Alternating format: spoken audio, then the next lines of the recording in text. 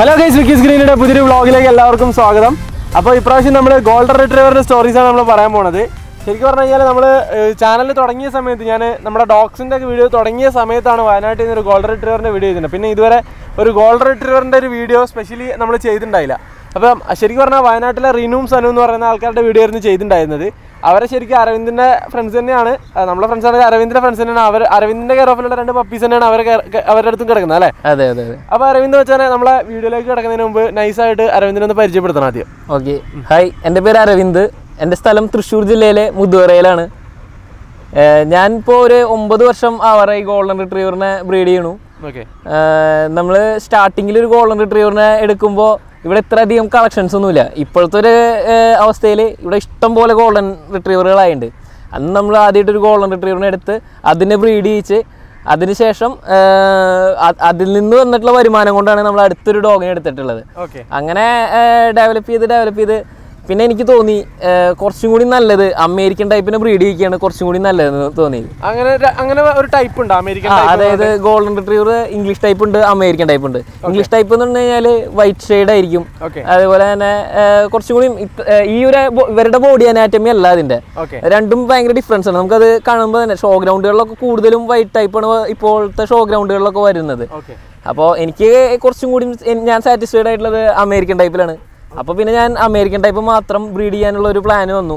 അപ്പോൾ ഒരു 2-3 വർഷം വരെ നമ്മൾ അമേരിക്കൻ ടൈപ്പിലല്ലായിരുന്നു ചെയ്തിരുന്നത്. ഇതിന്റെ രണ്ടിന്റെ മിക്സ് ആണ് നമ്മളവിടെ ഇപ്പോൾ ഭൂരിഭാഗം കണ്ടുവരുന്നത്, കേരളത്തിൽ കൂടുതലും കണ്ടുവരുന്നത് ഇതിന്റെ രണ്ടിന്റെ മിക്സ് ആണ്. അപ്പോൾ ആ ഒരു ടൈപ്പ് തന്നെയായിരുന്നു ഞാനും ചെയ്തിരുന്നത്. ഇതൊരു ഫിസിക്കൽ അനാട്ടമിയുടെ കേസിൽ മാറിപ്പോകുന്ന സംഭവമാണ് രണ്ടും. അതായത് രണ്ടും 2 ടൈപ്പാണ്. അതല്ല, ഇതിന്റെ ഫിസിക്കൽ അനാട്ടമി ഫിസിക്കലി, അതുപോലെ തന്നെ അതിന്റെ ആ സ്ട്രക്ചർ, അതുപോലെ തന്നെ ഹെയറിന്റെ കണ്ടീഷൻ, ഇതൊക്കെ രണ്ടും 2 ടോണാണ്. അമേരിക്കൻ ടൈപ്പിനായാലും കുറച്ചും അല്ല ഇംഗ്ലീഷ് ടൈപ്പിനായാലും കുറച്ചും കൂടി ഹെയർ ടോൺ സ്ട്രെയിറ്റ് ഒക്കെ ആവുക ഈ അമേരിക്കൻ ടൈപ്പിനാണ്. അത് കാരണം കൊണ്ട് എനിക്ക് ഇംഗ്ലീഷിനേക്കാളും കൂടുതൽ താല്പര്യം അമേരിക്കനാണ്. അതെ അതെ. ഞാൻ കാണിച്ചോട്ടെ, ഇതിനിപ്പോ ഒരു കളറാണ് വൈറ്റ് ഷെയ്ഡ് കൂടുതലാണല്ലോ ഇത്. അപ്പൊ ഇത് എങ്ങനെയാണ് ഇത്? അല്ല, പക്ഷെ ഇവരുടെ ബോഡി അനാറ്റമി പക്ക ഇംഗ്ലീഷ് ടൈപ്പിന്റെ അല്ല, അമേരിക്കൻ ടൈപ്പിന്റെ ബോഡി അനാറ്റമിയാണ് ഇവൾക്ക് വന്നിട്ടുള്ളത്. ഇവളുടെ ഫാദർ വരുന്നത് ഇന്ത്യയിലെ തന്നെ ഒരു ഫേമസ് ഡോഗാണ്, ഒരു ഫേമസ് കെനലിൽ നിന്ന് നമ്മൾ എടുത്തതാണ് ഇവളെ. ഫാദർ വരുന്നത് 2016-17 ഇയറിലത്തെ golden retriever of the year വന്നിട്ടുള്ള സിൽവർ ക്ലൗഡ്സ് എസ്കോട്ടിൻ ഗോൾഡ് എന്ന് പറഞ്ഞിട്ടൊരു ഗ്രാൻഡ് ചാമ്പ്യൻ മെയിൽ ഉണ്ട്, അതിന്റെ ഡോട്ടറാണ് ഇവള്. ഇവൻ വരുന്നത് സണ്ണി സീക്കോന്റെ ബ്ലൂ എന്ന് പറഞ്ഞിട്ട് ഒരു കനേഡിയൻ ഇമ്പോർട്ട് ഡോഗ് വന്നിട്ടുണ്ട്. ഹോളിക്കിൻസ് ബേസിറ്റർ എന്നാണ് അതിന്റെ പേര്. അത് ഓൾറെഡി കനേഡിയൻ ചാമ്പ്യൻ ആയിരുന്നു. പിന്നെ ഇന്ത്യയിൽ വന്നിട്ട് ഇന്ത്യയിൽ ടൈറ്റിൽ കംപ്ലീറ്റ് ചെയ്തിരുന്നു അത്. അപ്പൊ 2 കൺട്രി ചാമ്പ്യനാണ് ഇവന്റെ ഫാദർ. ഇപ്പൊ ഇവനെ നമ്മൾ ഷോ ചെയ്ത് ഇവനും ഇപ്പൊ ചാമ്പ്യനാണ്. ബിലീവർ എന്നാണ് ഇവന്റെ പേര്. അരവിന്ദിന്റെ ഒരു മെയിൻ ഹൈലൈറ്റ് എന്ന് പറയുന്നത് ബിലീവർ ആണ്. ഇപ്പൊ ടൈറ്റിൽ എടുത്ത് നിൽക്കുന്ന ബിലീവർ അരവിന്ദും. അതെ അതെ, ഞാനും ഇപ്പോ നല്ല രീതിയിൽ ഞാൻ ഷോകളിൽ പോവാറുണ്ടെങ്കിലും ജസ്റ്റ് തൃശ്ശൂര്, കോഴിക്കോട്, പാലക്കാട് ഈ ഒരു ഇതിലുള്ള ഷോകളിലായിരുന്നു ഞാൻ പോയിരുന്നത്. ഇപ്പോ കേരളത്തിന് പുറത്തും ഒക്കെ പോയിരുന്നത് ഇവൻ വന്നതിന് ശേഷമാണ്. അപ്പൊ ഇവൻ തന്നെയാണ് ഇപ്പൊ നമ്മുടെ ഒരു സൂപ്പർ സ്റ്റാർ. ഡോഗിന്റെ ഒരു പേരെന്തായിരുന്നു? നമ്മുടെ ഫസ്റ്റ് ഡോഗിന്റെ പേര് ചംകി എന്നായിരുന്നു ആ ഡോഗിന്റെ പേര്. അതെ അതെ, ഒരു 9 വർഷം മുമ്പല്ലേ പറഞ്ഞത്? അല്ല, അതായത് ചംകി എന്ന് പറഞ്ഞിട്ടുള്ള ഡോഗിനെ എടുക്കുന്നതിന് മുമ്പ് നമ്മുടെ വേറൊരു ഡോഗ് ഉണ്ടായിരുന്നു. പക്ഷെ അതിനൊന്നും നമ്മൾ ബ്രീഡിങ് എടുത്തിട്ടില്ല. ബ്രീഡിങ്ങിലേക്ക് കിടക്കുന്നത് ഈ ചംകി എന്ന് പറഞ്ഞിട്ടുള്ള ഡോഗിന് ശേഷമാണ്. ഓക്കെ, അപ്പൊ നമുക്ക് ഇപ്രാവശ്യം എന്ന് പറഞ്ഞു കഴിഞ്ഞാൽ മെയിൻ ആയിട്ട് നമുക്ക് പറഞ്ഞു കൊടുക്കാനുള്ളത് പറഞ്ഞു കഴിഞ്ഞാൽ നമ്മളെ ഗോൾഡൻ റിട്രീവറിന്റെ ഒരു കോഡ് കണ്ടീഷൻ മെയിൻ്റെനൻസിനെ കുറിച്ചാണ് പറഞ്ഞു കൊടുക്കാനുള്ളത്. നല്ല കോഡ് കണ്ടീഷനിൽ ഗോൾഡൻ റിട്രീവർ നമുക്ക് എങ്ങനെ മെയിൻറ്റെയിൻ ചെയ്യാം, അതിലെ ടിപ്സാണ് നമുക്ക് ഇന്ന് പറഞ്ഞു കൊടുക്കാനുള്ളത്. ഓക്കെ, നമുക്ക് എന്തായാലും അതിലേക്ക് കിടന്നാലോ? ശരി ശരി.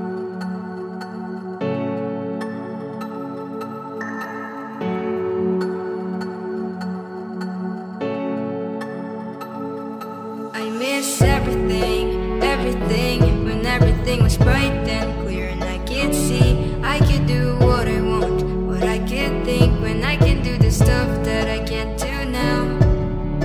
Where did all my strength go? I don't know. Where the stuff I put long ago, I don't know, cause even if I tried I'm not enough. അപ്പോൾ നമുക്ക് ഐശ്വര്യമായിട്ട് തുടങ്ങാം. കോട്ട് മെയിൻ്റെനൻസിനെ കുറിച്ച് പറയുകയാണെങ്കിൽ ആദ്യം തന്നെ പറയേണ്ടത് ഡെയിലി ഇവർ തന്നെ ബ്രഷ് ചെയ്യണം. ഡെയിലി ബ്രഷിങ് എന്ന് വെച്ച് കഴിഞ്ഞാൽ ഗോൾഡൻ റിട്രീവറിനെ സംബന്ധിച്ച് ഫസ്റ്റ് നമ്മൾ അപ്പ് ആൻഡ് ഡൗൺ ബ്രഷ് ചെയ്യും. അത് പരമാവധി സ്ലീക്കർ ബ്രഷ് എന്ന് പറയും. ഇതാണ് സ്ലീക്കർ ബ്രഷ്. ഈ ബ്രഷ് വെച്ചിട്ട് നമ്മൾ അപ്പ് ആൻഡ് ഡൗൺ ആദ്യം കോംബ് ചെയ്യും. അപ്പോൾ ഇങ്ങനെ ഈ അപ്പ് ആൻഡ് ഡൗൺ കോംബ് ചെയ്യാന്ന് പറഞ്ഞു കഴിഞ്ഞാൽ ഈ ഡെഡ് ആയിട്ടുള്ള ഹെയറുകൾ മുഴുവൻ ഈ സ്ലീക്കർ കോമ്പിൽ നമുക്ക് വരും. ഇതൊരു സെൽഫ് ക്ലീനിങ് സ്ലീക്കറാണ്. ഇത് സെൽഫ് ക്ലീനിങ് സ്ലീക്കറാണ്. അപ്പൊ ഇതിലാവുമ്പോ നമുക്ക് ഡെഡ് ആയിട്ടുള്ള ഹെയർ മുഴുവൻ ഇവിടെ നിന്ന് എടുത്ത് റിമൂവ് ചെയ്യാൻ എളുപ്പമാണ്. അപ്പോൾ ഡെഡ് ആയിട്ടുള്ള ഹെയർ നിൽക്കുമ്പോഴാണ് ഇവർക്ക് ഏറ്റവും കൂടുതൽ ഈ സ്മെല്ല് ഉണ്ടാവുന്നത്. അപ്പോൾ അപ്പ് ആൻഡ് ഡൗൺ ആദ്യം കോംബ് ചെയ്യണു. അത് കഴിഞ്ഞതിന് ശേഷം ഫ്ലാറ്റ് കോംബ് എന്ന് പറയുന്നത്. ഈ കോംബ് വെച്ചിട്ട് ജസ്റ്റ് ഡൗൺ വേഴ്സ് ഇങ്ങനെ കോംബ് ചെയ്തിടും. ഗോൾഡൻ റിട്രീവറിന്റെ ഹെയർ ഒക്കെ നേരെ അടിയിലേക്കായിട്ട് കോംബ് ചെയ്തിടും. അതുപോലെ തന്നെ ബ്ലോവർ ചെയ്ത് കൊടുക്കുന്നത് നല്ലതാണ്. ബ്ലോവർ ചെയ്ത് കൊടുത്തു കഴിഞ്ഞാൽ അപ്പോൾ ഈ ഡെഡായി നിൽക്കുന്ന ഹെയറുകളൊക്കെ പറന്നു പോകും. അപ്പോൾ അത് ചെയ്ത് കൊടുക്കുന്നത് നല്ലതാണ്. ബ്ലോവറിംഗ് എന്ന് പറഞ്ഞു കഴിഞ്ഞാൽ നമുക്കിപ്പോൾ മാർക്കറ്റിലൊക്കെ ഒരു 500 രൂപയൊക്കെ ചെറിയ ടൈപ്പ് ബ്ലോവറുകൾ കിട്ടാണ്ട്. അപ്പോൾ അതൊക്കെ യൂസ് ചെയ്താലും മതി സ്റ്റാർട്ടിങ്ങിൽ. പിന്നെ ഇവനെയൊക്കെ നമ്മളിപ്പോൾ ഷോ ചെയ്യണ കാരണം കൊണ്ട് മാത്രം ഗ്രൂമിങ് കൊടുക്കാറുണ്ട്. നമ്മുടെ ഒരു ഫ്രണ്ടിന്റെ ഗ്രൂമിങ് പാർലർ കൊണ്ടായിട്ട് ഗ്രൂമിങ് കൊടുക്കും. അത് എന്നാലാണ് അതിന്റെ ഒരു കറക്റ്റ് പെർഫെക്ഷൻ ആവുള്ളൂ. ഇതാണ് കോട്ട് മെയിൻ്റെനൻസിന്റെ ഫസ്റ്റ് സ്റ്റെപ്പ്. പിന്നെ രണ്ടാമത്തെ കാര്യം എന്ന് വെച്ച് കഴിഞ്ഞാൽ പല ബ്രീഡേഴ്സിനും പല അഭിപ്രായമായിരിക്കും. പക്ഷേ എനിക്ക് കുറച്ചും കൂടിയും ഇവരുടെ കാര്യത്തിൽ നല്ലതാണെന്ന് തോന്നിയിട്ടുള്ളത് എന്താണെന്ന് വെച്ച് കഴിഞ്ഞാൽ നമ്മൾ ആഴ്ചയിൽ വാഷ് ചെയ്യണതിന് പകരം ഒരു 2 ആഴ്ച അല്ലെങ്കിൽ 3 ആഴ്ച കൂടുമ്പോൾ വാഷ് ചെയ്യാം. കാരണം എന്ന് വെച്ച് കഴിഞ്ഞാൽ ഞാൻ പറഞ്ഞ മാതിരി നിങ്ങൾക്ക് മെയിൻറ്റെയിൻ ചെയ്യാൻ പറ്റുക അതായിരിക്കും ബെറ്റർ. അതെന്തുകൊണ്ടാണ്? കാരണം എന്ന് വെച്ച് കഴിഞ്ഞാൽ സാധാരണഗതിയിൽ ആഴ്ചയിൽ കുളിപ്പിക്കുമ്പോഴായിരിക്കുമല്ലോ അതിന്റെ ദേഹത്തുള്ള ചളി പോകുന്നതും. അതായത് നമ്മൾ കോംബ് ചെയ്യണ ഒരു ഡോഗിനെ സംബന്ധിച്ച് അവരുടെ മേത്ത് അത്ര വലിയ ചളിയോ കാര്യങ്ങളോ ഉണ്ടാവില്ല. ഡെയിലി കോംബ് ചെയ്യണ ഒരു ഡോഗ് എപ്പോഴും നീറ്റായിരിക്കും. പിന്നെ അതുപോലെ തന്നെ ഡെയിലി കോംബ് ചെയ്യണ ഡോഗ്സിന്റെ മേത്ത് ടിക്സും ഫ്ലീസും ഒന്നും ഉണ്ടാവില്ല. കോംബ് ചെയ്യണതിന്റെ വേറൊരു ഗുണം എന്ന് പറഞ്ഞു കഴിഞ്ഞാൽ ഇവരുടെ ബ്ലഡ് സർക്കുലേഷൻ കറക്റ്റ് ആവും. അപ്പൊ ഈ ഹെയർ ഗ്രോത്ത് ഒന്നുകൂടി കൂടും. ബോഡിയിൽ ബ്ലഡ് സർക്കുലേഷൻ നടക്കുമ്പോൾ മൊത്തം എല്ലാം കൊണ്ടും നല്ലതാണ്. ഒരു ഉപയോഗം ഒരു അഡ്വാൻറ്റേജ് ആണ് കോംബ് ചെയ്യണതിന്റെ. അപ്പൊ ഒരു സംശയം വെച്ചാല് ഇപ്പൊ കുളിപ്പിക്കുന്നത് 2 ആഴ്ച അല്ലെങ്കിൽ 3 ആഴ്ച കൂടുമ്പോൾ ഒരിക്കലും മതി എന്ന് പറഞ്ഞില്ല. അത് പറയാൻ കാരണം എന്ന് വെച്ച് കഴിഞ്ഞാല് നമ്മള് ഓൾറെഡി ഇവരെ വാഷ് ചെയ്ത് കഴിഞ്ഞാൽ ഇവർക്കൊരു ഷഡിങ് ഉണ്ടാവും. വാഷ് ചെയ്ത് കഴിഞ്ഞാൽ എന്തായാലും ഡോഗ്സിന് ഷഡിങ് ഉണ്ടാവും. അപ്പോൾ ആ ഷഡിങ് ഷഡ് ചെയ്യും. ആ ഷഡിങ് കഴിഞ്ഞ് ഡോഗ് ഒന്ന് സെറ്റ് ആകുമ്പോഴേക്കും നമ്മൾ അടുത്ത ആഴ്ച നമ്മൾ വീണ്ടും ഇതിനെ വാഷ് ചെയ്യണം. അപ്പോൾ എന്താണെന്ന് വെച്ച് കഴിഞ്ഞാൽ ആ മുമ്പുള്ള ഡെഡ് ആയിട്ടുള്ള ഹെയറുകൾ ഇത് ഈ വാഷിങ്ങിൽ ഒന്നും കൂടി നനവ് കിട്ടും. അപ്പോൾ സ്മെല്ല് കൂടും. അപ്പോഴാണ് ഡോഗിന് ഓവർ സ്മെല്ല് വരുന്നത്. നമ്മൾ ഡെയിലി വാഷ് ചെയ്യുന്ന ഡോഗ്സിന് ഒരു ഫോർ സ്മെല്ല് കൂടുതലാണ്. അപ്പോൾ ഒരാഴ്ച നമ്മളിപ്പോൾ കുളിപ്പിച്ച് കഴിഞ്ഞ് അടുത്ത ആഴ്ച ഞാൻ ഫോളോ ചെയ്യുന്ന വരുന്നതിന് മുമ്പേ വീണ്ടും അത് കൊഴിയും. അതങ്ങനെയാണ്. അപ്പോൾ വരാനുള്ള സമയം ഉണ്ടാവില്ല, കൊഴിയാൻ ചാൻസ് കൂടുതലാണ്. അപ്പൊ നമ്മള് എപ്പോഴും നല്ലത് എന്താണെന്ന് വെച്ച് കഴിഞ്ഞാൽ ഒരു 2 ആഴ്ചയോ അല്ലെങ്കിൽ ഒരു 3 ആഴ്ചയോ കഴിഞ്ഞിട്ട് വാഷ് ചെയ്യുക. അതായത് പക്കയായിട്ട് കോമ്പിങ്ങും ബ്ലോവർ ചെയ്യലും കറക്റ്റ് ആക്കുക. അപ്പോൾ തന്നെ ഒരു സ്മെല്ലും ഉണ്ടാവില്ല. ഡോഗിന് ഭയങ്കര നീറ്റായിരിക്കും, നല്ല കോട്ട് കണ്ടീഷൻ ആയിരിക്കും. അതാണ് രണ്ടാമത്തെ കാര്യം പറയാനുള്ളത്. പിന്നെ മൂന്നാമത്തെ കാര്യം പറയാനുള്ളത് ഫുഡിൽ നമ്മൾ നല്ല രീതിയിൽ വെജിറ്റബിൾസ് ആഡ് ചെയ്യുക. വെജിറ്റബിൾസ് ഇവർക്ക് ശരീരത്തിൽ നമുക്ക് ഒരു ഡോഗിനും മീറ്റ് മാത്രം കൊടുത്തിട്ട് നോക്കണേക്കാളും അവർ ഹെൽത്തി ആയിരിക്കുക അതിൻ്റെ ഒപ്പം വെജിറ്റബിൾ ആഡ് ചെയ്യുമ്പോഴാണ്.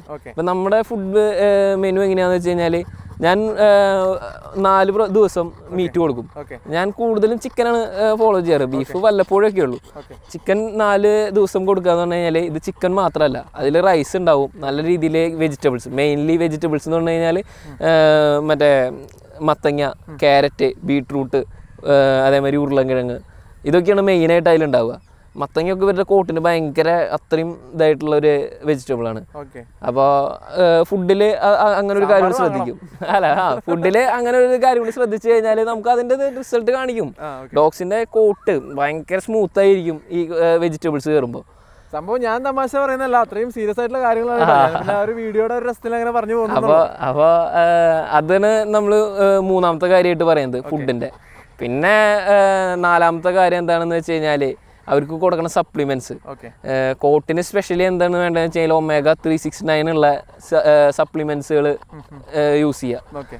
അതുപോലെ തന്നെ ഇപ്പോൾ ഷഡിങ് കുറയാനും ഇവരുടെ കോട്ടിൻ്റെ ഷഡിങ് കുറയാനും ഒക്കെ മാർക്കറ്റിൽ പലതരം പൗഡറുകൾ വരുന്നുണ്ട്, പ്രോട്ടീൻ പൗഡറുകൾ വരുന്നുണ്ട്.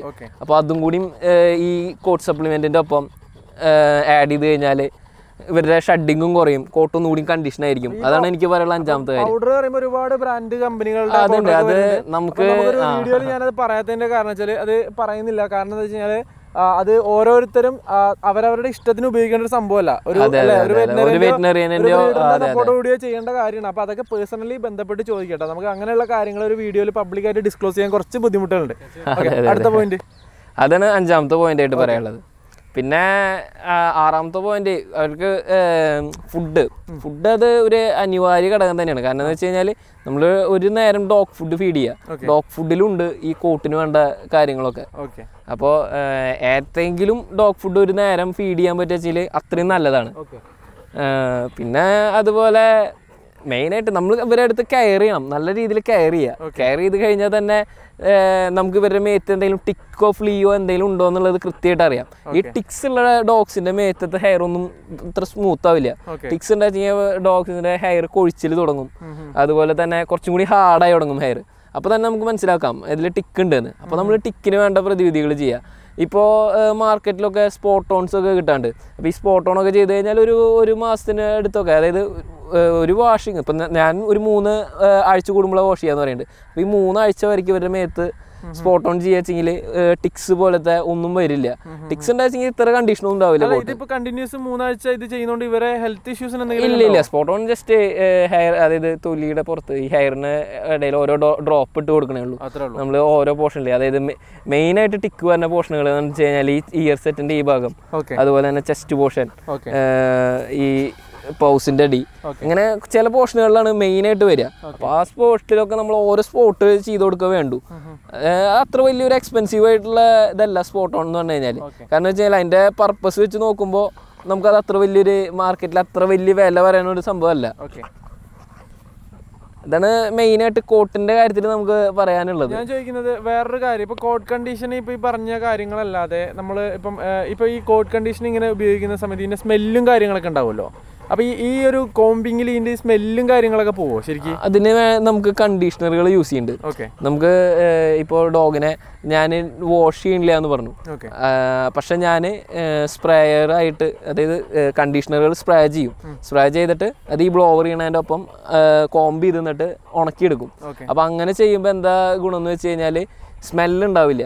ഡോഗ്സിന് ഭയങ്കര ഒരു പെർഫ്യൂം, പല ഫ്ലേവറുകളിലുള്ള കണ്ടീഷണറുകൾ ഇപ്പോൾ മാർക്കറ്റിൽ അവൈലബിൾ ആണ്. അപ്പോൾ അതൊക്കെ നോക്കി യൂസ് ചെയ്യുക, നല്ല നല്ല പ്രൊഡക്ട്സ് യൂസ് ചെയ്യുക. കണ്ടീഷണർ ഹ്യൂമൺ വരുന്നുണ്ട്, പക്ഷെ ഹ്യൂമൺ ഒന്നും ഇവർക്ക് പറ്റണമെന്നില്ല. നമ്മൾ പെറ്റ്സിന്റെ പ്രൊഡക്ട്സ് ആണ് കൂടുതൽ യൂസ് ചെയ്യുന്നത്. അതൊക്കെ നമുക്ക് പറഞ്ഞു കൊടുക്കാം. നമ്മളോട് വിളിക്കുന്ന നമ്മുടെ കസ്റ്റമേഴ്സിനോ എല്ലാവർക്കും നമുക്ക് പറഞ്ഞു കൊടുക്കാം, വ്യൂവേഴ്സിനോ ഒക്കെ നമുക്ക് പറഞ്ഞു കൊടുക്കാം. ഇപ്പൊ ഈ പറയുന്ന ഒരു മെത്തേഡ്സ് തന്നെയാണ്. ഇപ്പൊ ഇവരെ ഇപ്പൊ വെയിലത്തൊക്കെ ഇറക്കുന്ന സമയത്ത് ഇവരെ കോട്ടൊക്കെ നല്ല ഗ്ലേസിംഗ് ഉള്ള പോലെയാണ് നിൽക്കണേ. അവന്റെ ഗ്ലേസിംഗ് പോലെയാണ് നിൽക്കണേ. ഇങ്ങനെ ഗ്ലേസിംഗ് ഒക്കെ കിട്ടാനായിട്ട് വേറെ എന്തെങ്കിലും നാച്ചുറൽ ഫുഡ്സ് ആഡ് ചെയ്യാൻ പറ്റും? ഈ പറയുന്ന നാച്ചുറൽ ഫുഡ് എന്ന് വെച്ച് കഴിഞ്ഞാൽ പിന്നെ മീനെണ്ണ കൊടുക്കാം നമുക്ക്. അതേമാതിരി തന്നെ സീക്കോഡ് ഗുളിക അത് കൊടുക്കുന്നത് നല്ലതാണ്. വല്ലപ്പോഴും ഈ വിറ്റാമിൻ ഇ ഉള്ള ഗുളിക, അതായത് EB1 400 എന്തെങ്കിലും വിറ്റാമിൻ ഇയുടെ ടാബ്ലറ്റ് എടുത്തിട്ട് നമുക്കത് കുറേശ്ശെ ഇവരുടെ ഹെയറിൻ്റെ പുറത്ത്, അതിൻ്റെ അത് വെളിച്ചെണ്ണയിലാക്കിയിട്ട് നമുക്ക് ഇവരുടെ ഹെയറിൻ്റെ പുറത്ത് തേച്ച് കൊടുക്കുന്നത് നല്ലതാണ് ഇവരുടെ ഹെയർ ഗ്രോത്തിന് വേണ്ടിയിട്ട്. മരുന്നുകളൊക്കെ നമ്മളൊരു ബ്രീഡറെ സപ്പോർട്ട് വേണ്ടി ചെയ്യണം. ഇതൊരു മരുന്നല്ല, ഇങ്ങനെ നമ്മൾ ഒരു നാടൻ ശൈലിയിൽ ചെയ്യുന്ന ഒരു കാര്യം മാത്രമേ ഉള്ളൂ. നമ്മളായാലും ഹെയർ ഗ്രോത്തിനൊക്കെ വേണ്ടി ചെയ്യുന്ന ഒരു കാര്യമാണ് അത്. ഇപ്പോൾ ഒരു ഫുഡ് ഷെഡ്യൂൾ ഉണ്ടല്ലോ. ഇപ്പം നമ്മൾ പറഞ്ഞല്ലോ ഡോഗ് ഫുഡ് കൊടുക്കുന്നതിലൂടെ നമുക്ക് കോട്ട് കണ്ടീഷൻ കിട്ടും എന്ന് പറഞ്ഞല്ലോ. ഇപ്പോൾ ഡോഗ് ഫുഡും നമ്മൾ കൊടുക്കുകയാണ്, അതുപോലെ കുറച്ച് റൈസ് മിക്സ് ചെയ്യും, പിന്നെ അതുപോലെ തന്നെ നമ്മൾ വെജിറ്റബിൾസ് മിക്സ് ചെയ്യാണ്. ഇത് തന്നെയാണോ ഡെയിലി ഷെഡ്യൂൾ വരുന്നത്? അല്ല, നമ്മുടെ പിന്നെ ഉള്ള, അതായത് 4 ദിവസം മാത്രമാണ് മീറ്റ് കൊടുക്കുള്ളൂ. പിന്നെ 2 ദിവസം നമ്മൾ എഗ് കൊടുക്കുന്നുണ്ട്. ഇതൊക്കെ ശരിക്കും കോട്ടിനെ എഫക്ട് ചെയ്യുന്ന സാധനം. എഗ് കൊടുക്കുന്നുണ്ട്. പിന്നെ ഏറ്റവും പ്രധാനപ്പെട്ടുള്ള ഒരു സംഭവമാണ് തൈര്.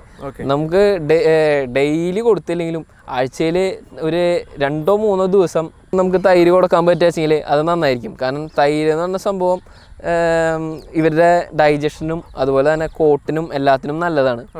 അപ്പോൾ അത് പിന്നെ വേറെ ഒരു സൈഡ് എഫക്റ്റ് ഒന്നും ഇല്ലാത്തതാണ്, നാച്ചുറൽ ഒരു പ്രൊഡക്റ്റ് ആണല്ലോ. അപ്പോൾ അത് ഫുഡിൽ കൂടെ ആഡ് ചെയ്ത് കൊടുക്കുക. അല്ലെങ്കിൽ പിന്നെ ഏറ്റവും നല്ലത് ഒരു വൈകുന്നേരം, അതായത് ഒരു ഉച്ച നേരത്തൊക്കെ നമ്മൾ ഡയറക്റ്റ് തൈര് കൊടുക്കുക വെച്ചെങ്കിൽ അത്രയും നല്ലതാണ്. ഒരു ശരീരം ഒന്ന് തണുപ്പിക്കാനും കാര്യങ്ങൾക്കൊക്കെ തൈര് കൊടുക്കുന്നത് നല്ലതാണ്. അതുപോലെ തന്നെ പിന്നെ വേറൊരു കാര്യം കൂടി ഉള്ളത്, നമ്മൾ ഇത്ര ഒരു കോട്ട് കണ്ടീഷനുള്ള ഒരു ഡോഗിനെ നമ്മൾ പ്രസൻറ്റ് ചെയ്യുന്നുണ്ട്. അതിൻ്റെ ഏറ്റവും വലിയ കാര്യം അവൻ ജെനറ്റിക്കലി അവൻ അത്രയും ബ്ലഡ് ലൈനും കാര്യങ്ങളും ഉള്ളതാണ്. ഇവൻ്റെ ഹെയർ എന്ന് പറഞ്ഞു കഴിഞ്ഞാൽ ജെനറ്റിക്കലി ഭയങ്കര സ്ട്രെയിറ്റ് ഹെയർ ആണ്. നമ്മൾ ഇത് മെയിൻറ്റെയിൻ ചെയ്യണു എന്നുള്ളത് മാത്രമേ ഉള്ളൂ. ബാക്കിയൊക്കെ ആ ഡോഗിൻ്റെ ജെനറ്റിക്കലി ഉള്ള ഫീച്ചറുകളാണ് ഇതൊക്കെ. അപ്പോൾ നമ്മൾ ഒരിക്കലും ഒരു നോർമൽ ഒരു ഡോഗിനെ എടുക്കുന്നതും അതുപോലെ തന്നെ നമ്മളൊരു ഷോ പർപ്പസിന് എടുക്കുന്ന ഒരു ഡോഗിനെ എടുക്കുന്നതിൻ്റെയും കോട്ട് കണ്ടീഷൻ ഒരിക്കലും കമ്പയർ ചെയ്യാൻ പാടില്ല. കാരണം എന്ന് വെച്ച് കഴിഞ്ഞാൽ നമുക്ക് ഇവനെ എടുക്കണ ഒരു കോസ്റ്റ് അല്ല. ക്വാളിറ്റിയിലുള്ള ഒരു പപ്പീനെ വാങ്ങിയിട്ട് നമ്മൾ ഇതുപോലെ എക്സ്പെക്ട് ചെയ്യരുത്. ഇല്ല, പാടില്ല. കാരണം എന്ന് വെച്ച് കഴിഞ്ഞാൽ ആയി വരില്ല. അത് രണ്ടും വ്യത്യാസമാണ്. ഇപ്പോൾ ഈ ഡോഗിൻ്റെ കോട്ട് കണ്ടീഷനല്ല ഇവന്. ഈ ഡോഗിൻ്റെ കാരണം എന്ന് വെച്ച് കഴിഞ്ഞാൽ ഞാൻ പറഞ്ഞില്ലേ അതിൻ്റെ ലൈൻസ് അങ്ങനെയാണ്. ഇത് ബോത്ത് സൈഡ് ചാമ്പ്യനാണ്, ഇന്ത്യൻ ചാമ്പ്യനാണ്. പിന്നെ അതുപോലെ തന്നെ ഫാദർ കനേഡിയൻ ഇമ്പോർട്ടാണ്, അതും അവിടുത്തെ കനേഡിയൻ ചാമ്പ്യനും കൂടിയാണ്. അപ്പോൾ അതിൻ്റേതായിട്ടുള്ള വ്യത്യാസങ്ങൾ ഈ ഡോഗിന് കാണിക്കും. അതിനനുസരിച്ചുള്ള ഒരു ഇതും നമ്മൾ ഈ ഡോഗിന് പ്രൈസ് ഞാൻ പറയണില്ല. അതന്നെ, അല്ല ഞാൻ അവന്റെ പ്രൈസ് ഞാൻ പറയണില്ല. കാരണം നല്ല ക്വാളിറ്റി ഉള്ള പപ്പിക്ക് അതിനനുസരിച്ച് കോസ്റ്റ് വരും. അതെ അതെ അതെ, കാരണം ക്വാളിറ്റി എന്ന് പറഞ്ഞാൽ ചീപ്പല്ല അത്. അപ്പൊ അതിന്റെ ഒരു കാര്യം കൂടി നമ്മൾ ഇതിൽ ശ്രദ്ധിക്കണം. ആള് ചാമ്പ്യനാണ്. അപ്പൊ നേരത്തെ പറഞ്ഞല്ലോ അത് ആ കാര്യം. അപ്പൊ കോഡ് കണ്ടീഷന് കുറച്ച് നന്നാക്കാനുള്ള കുറച്ച് കാര്യങ്ങൾ ഷെയർ ചെയ്യാന്നുള്ള ഉദ്ദേശത്തിൽ നമ്മൾ ചെയ്തതാണ്. അപ്പൊ വീഡിയോ എന്തായാലും ഇൻഫർമേറ്റീവ് ആക്കണം. ഗോൾഡൻ റിട്രീവറിനെ കുറിച്ചിട്ട് സാധാരണ പരിചയപ്പെടുന്നതിനപ്പുറത്തേക്ക് എന്തെങ്കിലുമൊക്കെ കാര്യങ്ങൾ അറിയാത്ത ആൾക്കാർക്ക് പറഞ്ഞു കൊടുക്കാൻ പറ്റുകയാണെങ്കിൽ വളരെ ഉപകാരമായിരിക്കും. അപ്പൊ അങ്ങനെ കുറച്ച് കാര്യങ്ങളൊക്കെ പറഞ്ഞതിന് വളരെ നന്ദി. അപ്പൊ നമുക്ക് അടുത്ത ഡോഗിനെ ഒരെണ്ണം കാണിക്കാനുണ്ടല്ലോ, അവനെ കൂടി കാണിച്ച് നമുക്ക് വീഡിയോ ജസ്റ്റ് വൈൻഡപ്പ് ചെയ്യല്ലേ? ശരി ശരി, ഓക്കെ.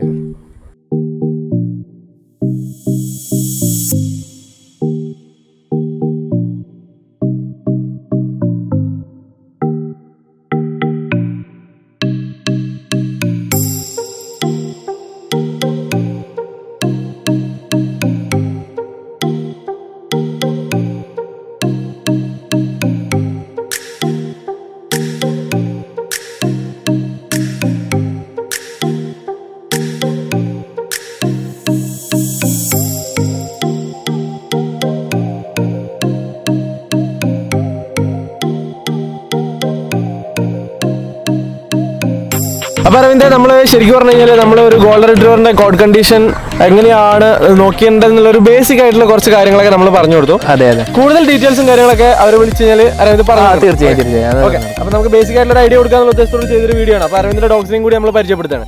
അപ്പം അരവിന്ദ്, നമ്മളെ ആദ്യം ഡോഗിനെ ഒന്ന് പരിചയപ്പെടുത്താം, എന്നിട്ട് അടുത്ത ചോദ്യം ചോദിക്കാം. ഇതാണ് നമ്മളെ തേർഡ് ഡോഗ്. പെപ്പ എന്നാണ് ഇവനെ വിളിക്കുന്ന പേര്. ഓക്കെ, ആള് ഭയങ്കര കൂൾ സെറ്റാണ്, എല്ലാവരുമായിട്ട് ഭയങ്കര കമ്പനിയാണ്. പിന്നെ നമ്മൾ ഇവനെ ഇപ്പൊ ഷോ ചെയ്ത് തുടങ്ങിയിട്ടുണ്ട്. ഇപ്പോൾ കഴിഞ്ഞ തൃശ്ശൂർ ഷോയ്ക്കും അതുപോലെ തന്നെ ഊട്ടി കോന്നൂർ ഷോയിലും നമ്മൾ ഇവനെ പാർട്ടിസിപ്പേറ്റ് ചെയ്തു. അതിൽ 5 റിംഗില് 4 റിംഗിലും ആൾക്ക് RCC ആണ് വന്നിട്ടുള്ളത്. CC വന്നിട്ടില്ലെങ്കിലും RCC വരെ എത്തിയിട്ടുണ്ട്. അപ്പോൾ ഭാവിയിലേക്ക് ഒരു ചാമ്പ്യൻ ആവാനുള്ള ഒരു ചാൻസ് ആണ് ഈ RCC എന്ന് പറയുന്നത്. റിസർച്ച്, അതെ അതെ അതെ, റിസർച്ച് ചലഞ്ച് സർട്ടിഫിക്കറ്റ് ആണല്ലോ. അപ്പൊ അവൻ ഇനിയിപ്പോ അടുത്തുള്ള ഷോകളിലൊക്കെ നമ്മൾ എന്തായാലും ഇവനെ പാർട്ടിസിപ്പേറ്റ് ചെയ്യും. പിന്നെ ഓൾറെഡി അതുപോലെ തന്നെ ഇവനിപ്പോ 15 മാസമാണ് പ്രായം. ഇപ്പൊ തന്നെ ആളുടെ ഒരു 3 ലിറ്ററോളം നമ്മുടെ അടുത്ത് തന്നെ കിടക്കുന്നുണ്ട്. 3 ലിറ്ററിലായിട്ട് ഒരു 13 പപ്പീസ് കിടക്കുന്നുണ്ട് നമ്മുടെ ഈ പെപ്പയുടെ. ഇതാണ് പെപ്പയുടെ വിശേഷം. പെപ്പയുടെ ബ്ലഡ് ലൈൻ വരുന്നത്, പെപ്പയുടെ ഫാദർ അമേരിക്കൻ കെന്നലായിട്ടുള്ള ഗോൾഡ് റഷ് കെന്നലിൽ നിന്ന് ഒരു വന്നിട്ടുള്ള ട്രിപ്സ് എന്ന് പറഞ്ഞിട്ട് ഒരു മെയിലുണ്ട്. അതിന്റെ സണ്ണിന്റെ സണ്ണാണ് പെപ്പ വരുന്നത്. അത്യാവശ്യം നല്ല അമേരിക്കൻ ബ്ലഡ് ലൈൻ തന്നെയാണ് ഇവന്റെയും വരുന്നത്. നമ്മൾ അമേരിക്കൻ മാത്രമാണ്. അതെ അതെ അതെ, പറഞ്ഞില്ലേ, നമുക്ക് ആ ഒരു ടൈപ്പിനാണ് നമുക്ക് കൂടുതൽ താല്പര്യം. ശരിക്കും അമേരിക്കൻ ആണ്, എന്താ പറയാ, ഒരു മൊത്തത്തില് ഹെയറും കാര്യങ്ങളൊക്കെ ആയിട്ട് ഒരു ക്യൂട്ട്നെസ്സിലേക്കും ഒരു മജസ്റ്റിക്കിലേക്ക് വരിക എന്നാണ് ഓരോരുത്തരുടെ കണ്ണിലൊരു ബ്യൂട്ടിയാണ്. അതെ അതെ അതെ, ഞാൻ പറഞ്ഞില്ലേ, പലർക്കും ഈ ഗോൾഡൻ കളറിനാലും ചിലർക്ക് താല്പര്യം വൈറ്റിലായിരിക്കാം. പക്ഷെ എന്നാലും ഒരു ഗോൾഡൻ റിട്രീവർ എന്ന് പറയുമ്പോൾ അത് ഈ ഒരു ടൈപ്പാന്ന് വിശ്വസിക്കുന്ന പലരും നമ്മുടെ ഇടയിലുണ്ട്. ഒരു അമേരിക്കൻ ഗോൾഡൻ റിട്രീവർ ടൈപ്പ് ഫാനിന്റെ രോദനം. അതെ അതെ അതെ. അപ്പം അരവിന്ദ് മച്ചാനെ, ഇപ്പം ലാസ്റ്റ് ആയിട്ട് ഇനി ഒരു ചോദിക്കാനുള്ളതെന്ന് വെച്ച് കഴിഞ്ഞാൽ, നമ്മൾ ഇവരുടെ ഒരു ഗ്രൂമിങ് സെഷനും കാര്യങ്ങളൊക്കെ ഇപ്പൊ നേരത്തെ നമ്മൾ കവർ ചെയ്തു.